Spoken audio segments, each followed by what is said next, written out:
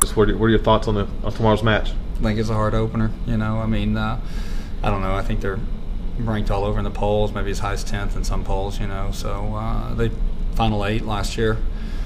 Karen does a fantastic job down there, and they're they're good. And it's obviously for a lot of our young kids, it's going to be a big test for them for sure.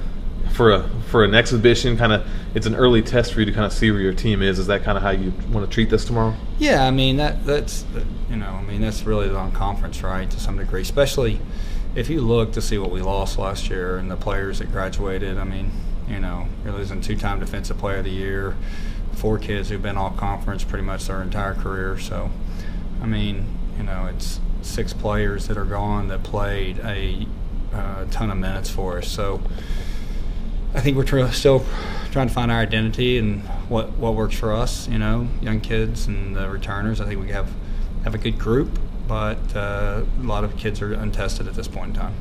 And finally, Coach, over the years, you and Coach Hoppa at Auburn have kind of developed a good relationship, but also kind of a rivalry between the two teams. Is it always fun playing them and kind of a good matchup in the season? Yeah, I think it's great, and one of the things I really respect about what Karen's done down there is that she's done it on a consistent basis for so many years, and I really don't think she gets anywhere near enough credit for what she's done.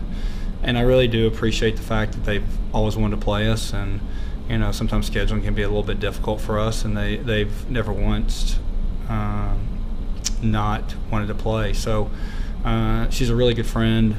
That staff and our staff are quite close, which you'd think in a rivalry situation that's not what really develops. But I think when you're looking at it with Auburn and Samford, you have a really close relationship and a really two really good soccer teams.